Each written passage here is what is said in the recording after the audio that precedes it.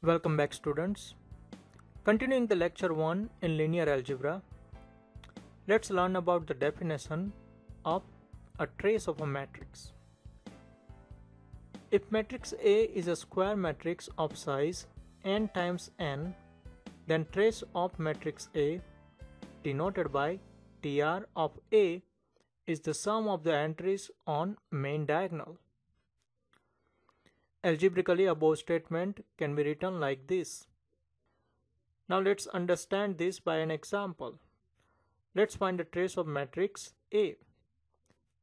According to the definition, trace of matrix A is the sum of the elements on its main diagonal. These elements are 5 and 2. Therefore, trace of matrix A equals to 7. That's an answer.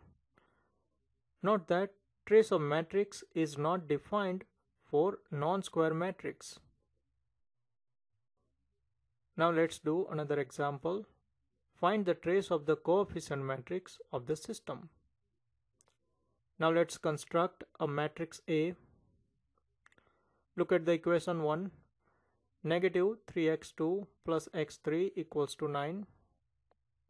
In this equation, the coefficient of x1 is 0, the coefficient of x2 is negative 3, and the coefficient of x3 is 1. Now let's look at the second linear equation. 2x1 plus 5x3 equals to 12.